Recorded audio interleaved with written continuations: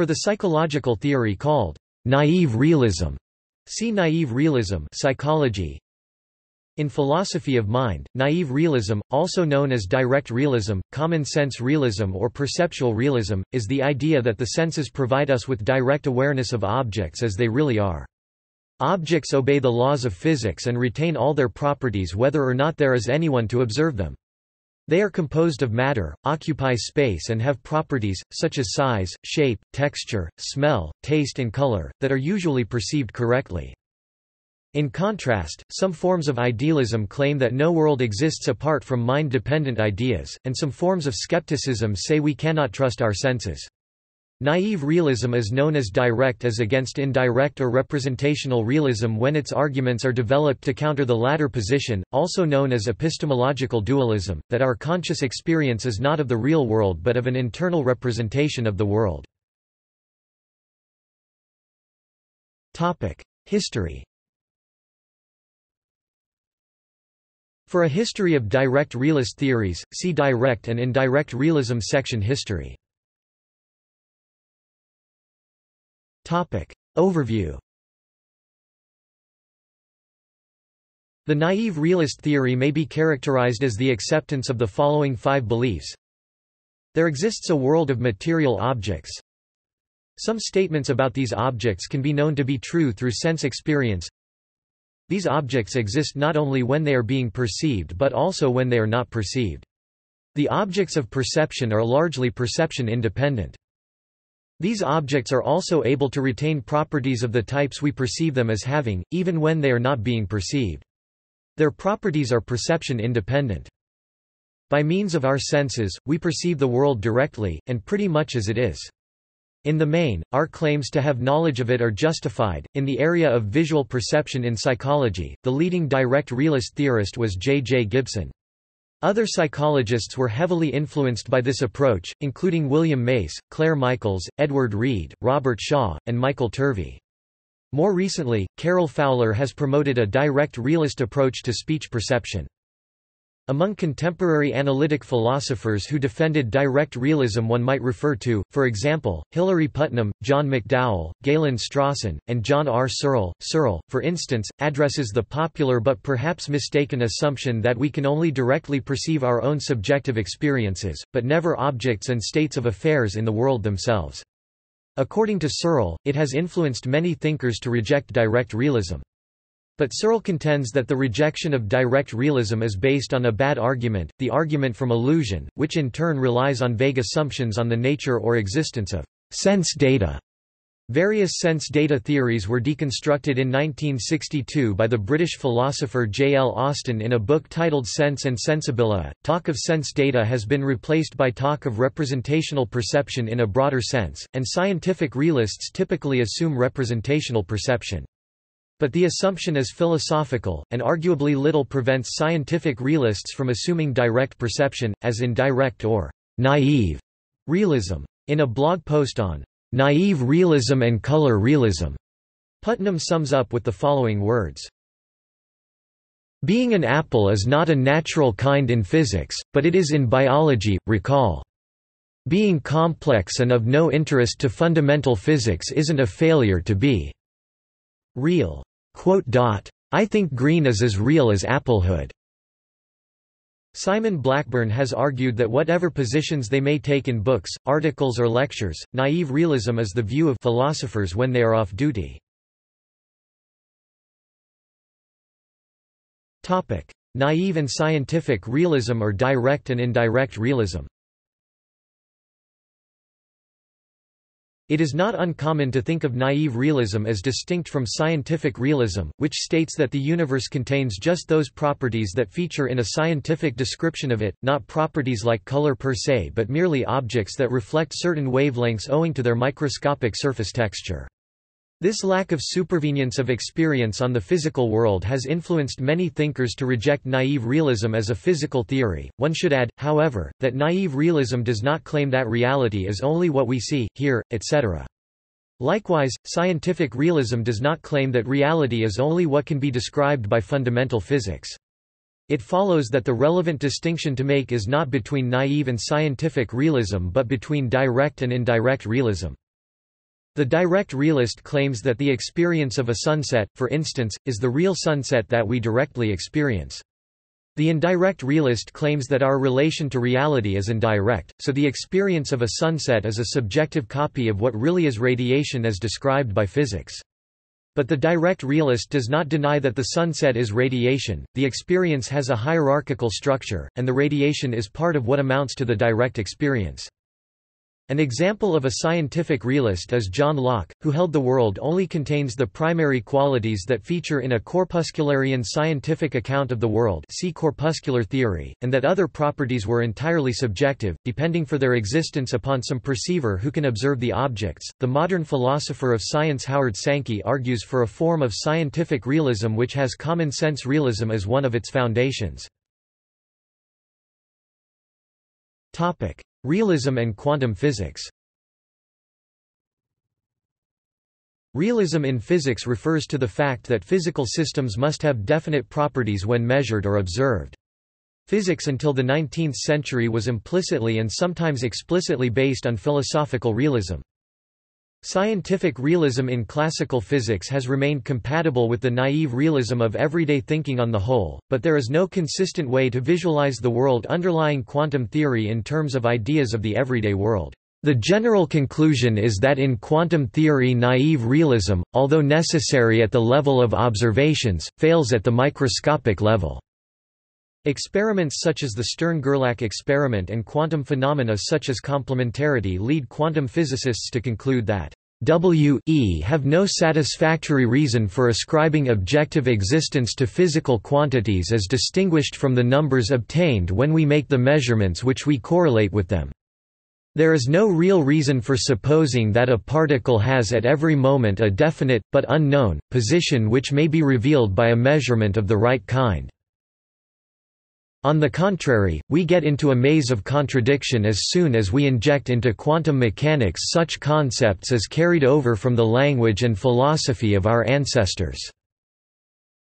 It would be more exact if we spoke of making measurements of this, that, or the other type instead of saying that we measure this, that, or the other physical quantity. It is no longer possible to adhere to both the principle of locality, that distant objects cannot affect local objects, and counterfactual definiteness, a form of ontological realism implicit in classical physics. Some interpretations of quantum mechanics hold that a system lacks an actualized property until it is measured, which implies that quantum systems exhibit a non-local behavior.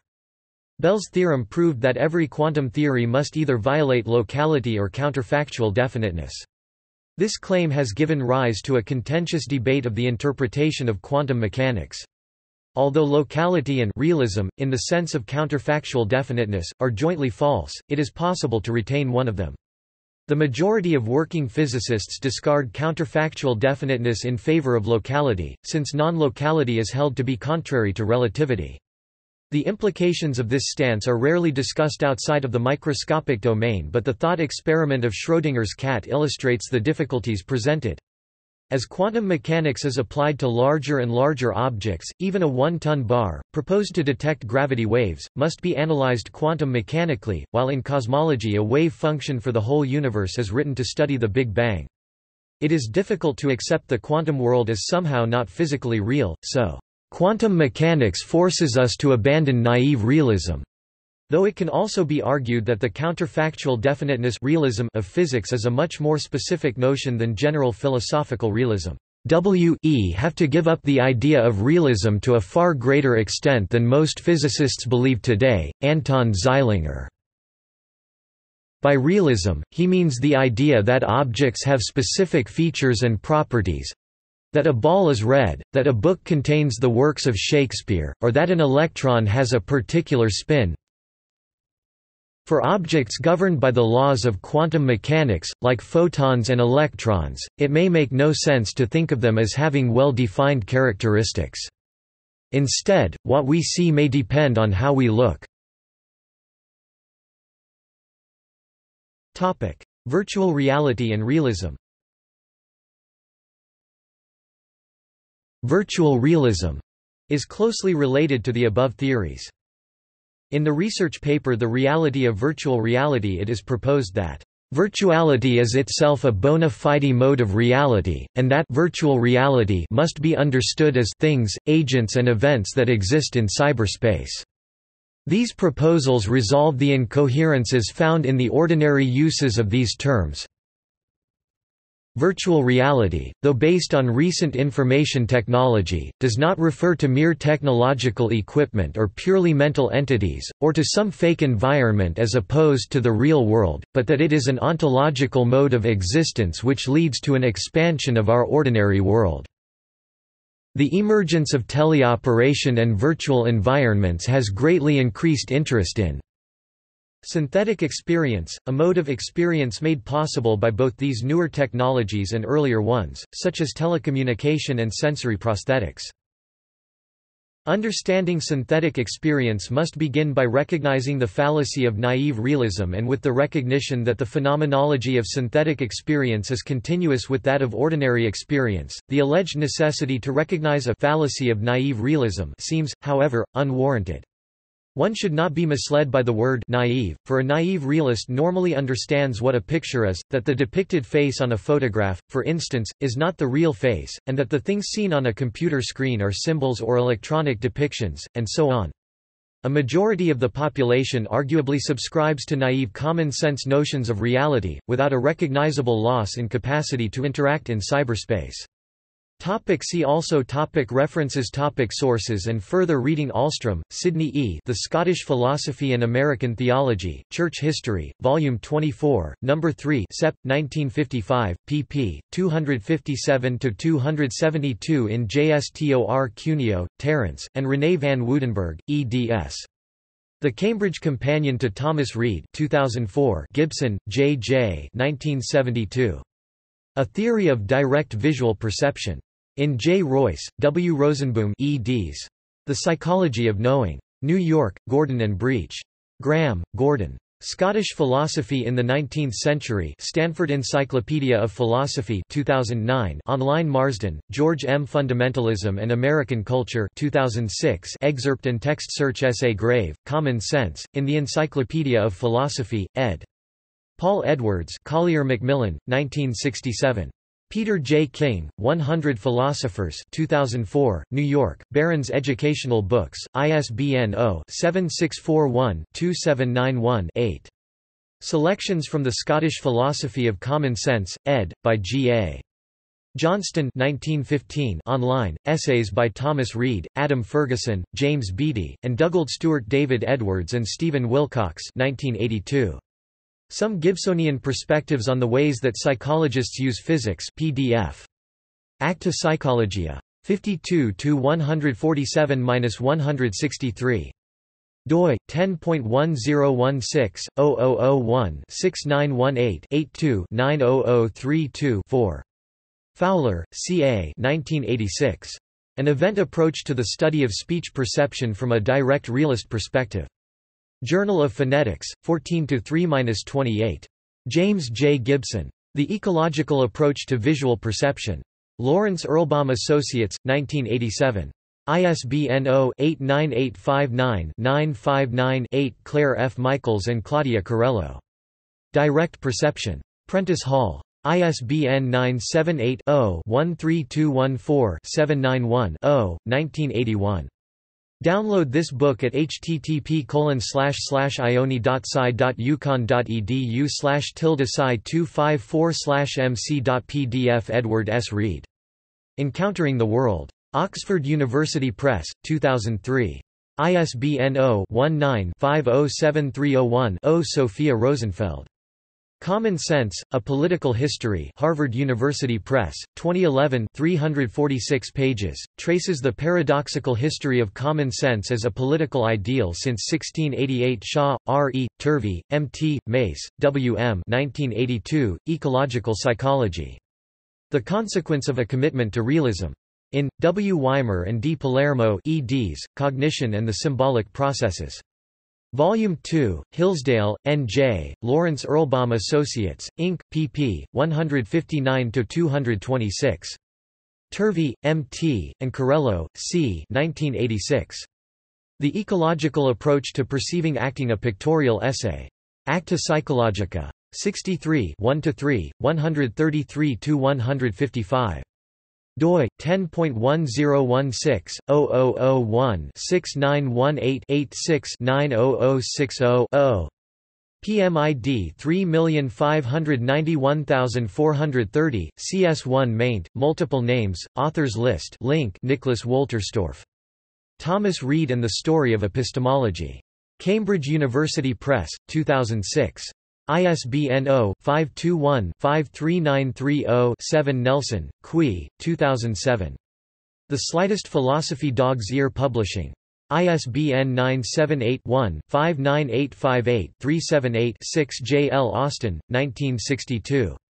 Sense and Sensibilia. Oxford University Press. ISBN 978-0195003079 John R. Searle, 2015. Seeing Things as They Are, A Theory of Perception. Oxford University Press. ISBN 978-0-19-938515-7. External links. James Feiser. A Bibliography of Scottish Common Sense Philosophy. Theory of Knowledge, Naïve Realism. Naïve Realism and the Argument from Illusion. The Function of Conscious Experience. Representationalism. Naïve Realism in Contemporary Philosophy. The Science and Philosophy of Consciousness. Stanford Encyclopedia of Philosophy, Epistemological Problems of Perception. Physics and Common Sense, Reassessing the Connection in the Light of Quantum Theory. Quantum Theory, Concepts and Methods. Nature Journal, Physicists Bid Farewell to Reality. Quantum Enigma, Physics Encounters Consciousness. Virtual Realism. The Reality of Virtual Reality. IEEE Symposium on Research Frontiers in Virtual Reality, Understanding Synthetic Experience must begin with the analysis of ordinary perceptual experience. Realism, article from the Stanford Encyclopedia of Philosophy. Sense Data, article from the Stanford Encyclopedia of Philosophy. Skepticism and the Veil of Perception, book defending direct realism. Pierre Le Morvan. Arguments Against Direct Realism and How to Counter Them. American Philosophical Quarterly 41, No. 3 2004, 221–234, PDF. Stephen Lahar. Gestalt Isomorphism. 2003, paper criticizing direct realism. A Direct Realist Account of Perceptual Awareness, dissertation on direct realism. Epistemological Debate on Psyche D mailing list. A Cartoon Epistemology.